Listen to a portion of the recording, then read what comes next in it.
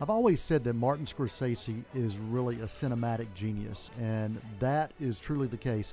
His body of work speaks for itself, and each time he comes out with something new, whether it's a documentary or whether it's a new film, I'm drawn to it. And something about his films inspire me. Well, his newest film, he's doing something he's never done before. He's doing 3D, and he's also doing a family film. The new film is called Hugo, and let me say this right off the bat. Hugo is a visual feast, and it's just in time for Thanksgiving.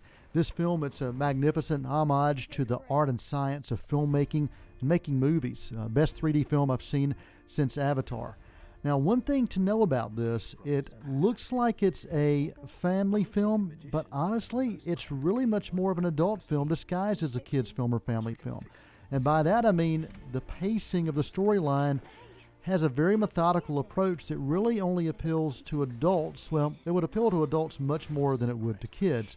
So I'd call it a family drama.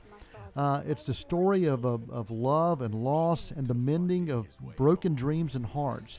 Scorsese is a brilliant filmmaker, and he proves this, and his command of the art spans genres. In this film, the acting, the music, the set design, the costumes, the effects, all of these things will transport viewers into a foreign land filled with unique characters and mysterious secrets.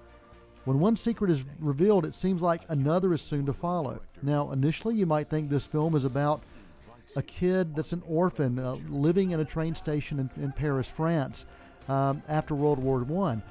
But what you soon discover is it's really not a story about a kid that's an orphan. It's actually more of a story about a man, and a much older man, who thinks that time has passed him by. So look for a lot of symbolism in this film as it deals with time. And the visuals in this 3D, I've got to say, completely stunning. This movie gets a solid A on the Noel T. Manning II report card.